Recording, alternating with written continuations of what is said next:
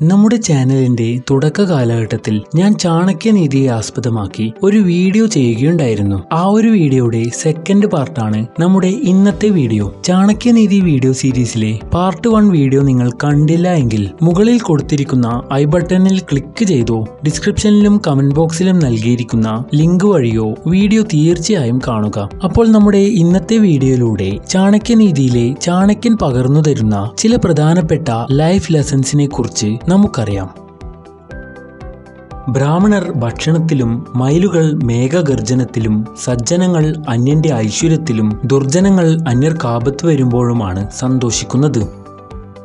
കരുത്തനായ ശത്രുവിനെ വഴങ്ങിക്കൊടുത്തും ദുഷ്ടനെ എതിർത്തും തനിക്ക് തുല്യം കരുത്തുള്ള ശത്രുവിനെ വഴങ്ങുകയോ ബലം പ്രയോഗിക്കുകയോ ചെയ്തും വശത്താക്കണം.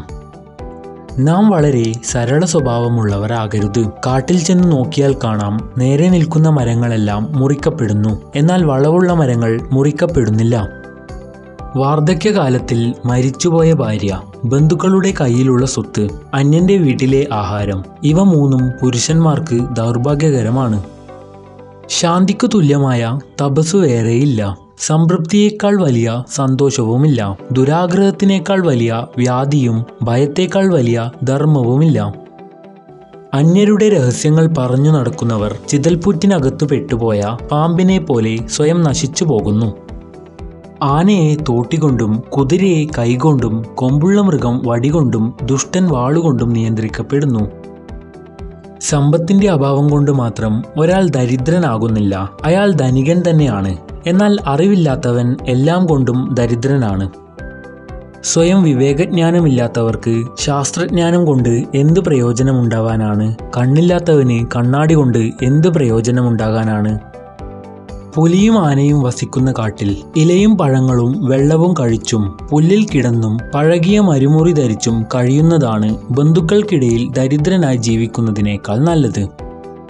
ദാനശീലം, പ്രിയമായി സംസാരിക്കുന്ന സ്വഭാവം, ധൈര്യം, ഔചിത്യം എന്നിവ സഹജമായി ഉണ്ടാവുന്ന ഗുണങ്ങളാണ്. അവ പരിശീലനത്തിലൂടെ ലഭിക്കുന്നതല്ല. വലിയ ശരീരമുള്ള ആന തോട്ടി കൊണ്ട് നിയന്ത്രിക്കപ്പെടുന്നു. തോട്ടി ആനയെപ്പോലെ വലുതാണോ? അന്ധകാരമകറ്റാൻ ഒരു ചെറിയ വിളക്കിന് കഴിയും. വിളക്ക് അന്ധകാരത്തോളം വലുതാണോ? വജ്രാഘാതമേറ്റ് പർവ്വതങ്ങൾ വരെ വീഴുകയുണ്ടായി. പർവ്വതങ്ങളോളം വലുതാണോ വജ്രായുധം? തേജസ്സുള്ളവൻ ബലവാനായി ശോഭിക്കുന്നു എന്നല്ലാതെ വലിപ്പം കൊണ്ട് എന്ത് കാര്യം? ആരാണോ ഒരു വർഷത്തേക്ക് പൂർണ്ണമായി മൗനം അവലംബിക്കുന്നത്, അയാൾ 1000 കോടി യുഗം സ്വർഗത്തിൽ ജീവിക്കുന്നു. സജ്ജനങ്ങളുടെ സഹവാസം കൊണ്ട് ദുസ്വഭാവികൾ നന്നായിത്തീരുന്നു.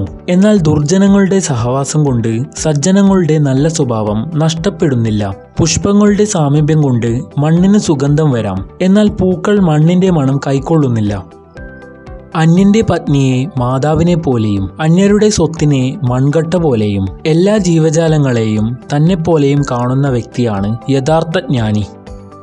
കഴിഞ്ഞുപോയതിനെക്കുറിച്ചോർത്ത് വ്യാകുലപ്പെടരുത്. ഭാവിയെക്കുറിച്ച് ചിന്തിക്കരുത്. ബുദ്ധിമാന്മാർ വർത്തമാന സമയത്തിൽ മാത്രം ജീവിക്കുന്നു. അപകടത്തെ മുൻകൂട്ടി അറിഞ്ഞ് അതിനെ നേരിടാൻ തയ്യാറെടുക്കുന്നവനും ഏതപകടത്തെയും ബുദ്ധിശക്തി കൊണ്ട് തരണം ചെയ്യുന്നവനും ജീവിതത്തിൽ സുഖമനുഭവിക്കുന്നു. എന്നാൽ വിധിയെ മാത്രം ആശ്രയിച്ചു ജീവിക്കുന്നവൻ നശിക്കുകയും ചെയ്യുന്നു. ഭൂമിയിൽ 3 രത്നങ്ങളുണ്ട്: ജലം, ആഹാരം, സുഭാഷിതം എന്നിവയാണവ. എന്നാൽ മൂഢന്മാർ പാറക്കഷ്ണങ്ങളെ രത്നങ്ങളായി കാണുന്നു. കുറെ പേർ ഒരുമിച്ചു ചേർന്നാൽ അവർക്ക് ശത്രുവിനെ ജയിക്കാൻ കഴിയുന്നു. നിസാരമായ പുല്ലിനു പോലും ഒരുമിച്ച് ചേരുമ്പോൾ ശക്തമായ മഴ ചെറുക്കാൻ കഴിയുന്നു. അവനവന്റെ ധനം, തപസ്, ശൗര്യം, അറിവ്, വിനയം, നയം എന്നിവയിൽ ഒരിക്കലും അഹങ്കരിക്കരുത്. എന്തെന്നാൽ ഈ ഭൂമിയിൽ രത്നങ്ങൾ വളരെയധികമുണ്ട്. ഓരോ ഗുണത്തിലും നമ്മെ കവിച്ചുവെക്കാൻ കഴിയുന്നവർ അനേകം പേരുണ്ടാകാമെന്നർത്ഥം. മനസ്സിൽ സ്ഥാനമുള്ളവൻ എത്ര ദൂരെയാണെങ്കിലും അടുത്തു തന്നെയാണ്. ഹൃദയത്തിൽ ഇടമില്ലാത്തയാൾ എത്ര അടുത്താണെങ്കിലും ദൂരെയാണ്. ആരുടെയെങ്കിലും നാശം ആഗ്രഹിക്കുന്നുവെങ്കിൽ അയാളോട് എന്നും അയാൾക്ക് ഇഷ്ടമുള്ളത് മാത്രം സംസാരിച്ചാൽ മതിയാകും. വേടൻ മാനിനെ പിടിക്കുവാൻ വേണ്ടി നല്ല ഗാനം ആലപിക്കുകയാണല്ലോ ചെയ്യുന്നത്. തനിക്ക് പറയുവാൻ യോഗ്യമായ വാക്കുകൾ മാത്രം പറയുവാനും തൻ്റെ യോഗ്യതയ്ക്കനുസരിച്ച് മാത്രം സ്നേഹം കാണിക്കുവാനും തൻ്റെ ശക്തിക്കനുസൃതമായി മാത്രം ദേഷ്യപ്പെടുവാനും അറിയുന്നവൻ പണ്ഡിതനാണ്.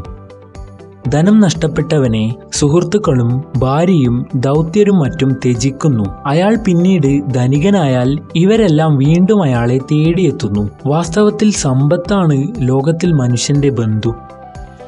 അന്യായമായി സമ്പാദിച്ച വസ്തുക്കൾ 10 വർഷത്തേക്ക് നിലനിൽക്കും. 11ാം വർഷം അവയെല്ലാം വേരോടെ നശിച്ചുപോകും.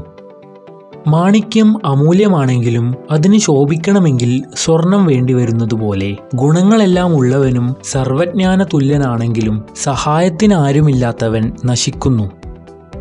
ബന്ധനങ്ങൾ പല വിധത്തിലുണ്ട്. സ്നേഹം മൂലമുണ്ടാകുന്ന ബന്ധനമാണ് അതിലൊന്ന്. മരത്തിനെ പോലും തുളച്ചു കയറുന്ന ഷഡ്പദം താമര ഇതളുകൾക്കിടയിൽ നിസ്സഹായനായി തീരുന്നത് ഇത്തരം ബന്ധനം കാരണമാണ്. ആരും തന്നെ കേട്ടിട്ടില്ലാത്തതും കണ്ടിട്ടില്ലാത്തതും ഇതുവരെ ഉണ്ടായിട്ടില്ലാത്തതുമായ സ്വർണമാനിനെ പിടിക്കുവാൻ ശ്രീരാമന്റെ മനസ്സിൽ ആഗ്രഹമുണ്ടായി. വിനാശം വരേണ്ട സമയമാകുമ്പോൾ ബുദ്ധി വിപരീതമായി പ്രവർത്തിക്കുന്നു. മറ്റുള്ളവർ പുകഴ്ത്തുമ്പോൾ ഗുണമില്ലാത്തവൻ പോലും നല്ല ഗുണവാനായി അറിയപ്പെടും. എന്നാൽ സ്വയം പ്രശംസിച്ചാൽ ഇന്ദ്രൻ പോലും അപഹാസ്യനാകും. ഇഷ്ടപ്പെട്ട വാക്കുകൾ പറയുമ്പോൾ അത് എല്ലാവരെയും സന്തോഷിപ്പിക്കുന്നു. അതുകൊണ്ട് തന്നെ എപ്പോഴും പ്രിയമായ വാക്കുകൾ തന്നെ പറയണം. വാക്കുകൾക്ക് എന്ത് പ്രയാസമാണുള്ളത്?